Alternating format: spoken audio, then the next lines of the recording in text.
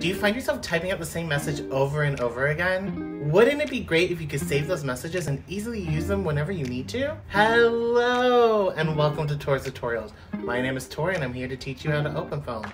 Today's topic, how to create snippets in OpenPhone.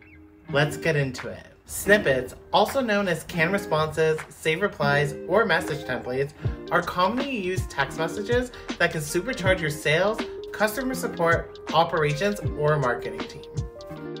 Start by launching OpenPhone in either the web, desktop, Android, or iOS app. Next, you'll type / and select Snippets. From there, you'll be able to hit the plus sign to create a new snippet. Next, you'll want to enter the name that you want to give the snippet, as well as the message that you'd like to send. Then tap Share. To share with other numbers on your account, just toggle on which numbers you'd like to share with and hit Save. And once you're done, all you have to do is hit Save, and then send your snippet. To share an existing snippet, type / snippets. Then you'll be able to see a catalog of all the snippets you created. Scroll to find the one that you want and tap it and hit Send.